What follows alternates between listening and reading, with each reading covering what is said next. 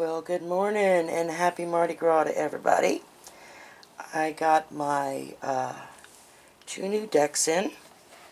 One is the Smith-Waite Centennial Edition. Really nice cards. I'm in the process of cleansing everything. The other deck is the Moonology Oracle deck. Again, really pretty cards. These are all being cleansed. With each deck of cards, I got stones. It even came with cards to tell you what each of the stones are, which is a good thing because I know nothing about stones or crystals. So I'm in the process. I just washed them in moon water, and now I'm letting them soak up sage smoke to smudge and clear all negative energy.